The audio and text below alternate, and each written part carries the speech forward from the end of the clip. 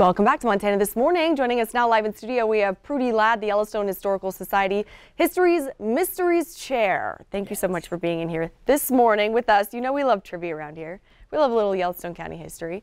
So talk to us a little bit about what this auto tour is kind of like for folks who might be interested. Well, it's our annual auto tour. There's 5 locations throughout Billings that all highlight an interesting historical fact about Billings. This year we're highlighting mysteries in plain sight. Okay. So it's going to be things that maybe you've seen your whole life here in Billings, but didn't quite know what they were or how they reacted to Billings history.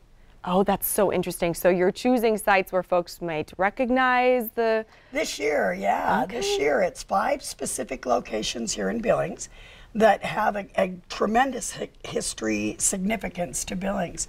One of them, people just absolutely have no idea about the Dragon Wagon. Oh, the Dragon Wagon. Okay.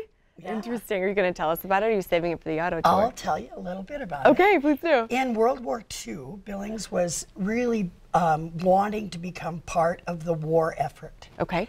And in the papers, they really campaigned to get some work here in Billings. And they did. They created 3 foundries here in Billings that created a tank recovery system that actually helped save the war. Wow. And it was created right here in Billings. There were 3 foundries.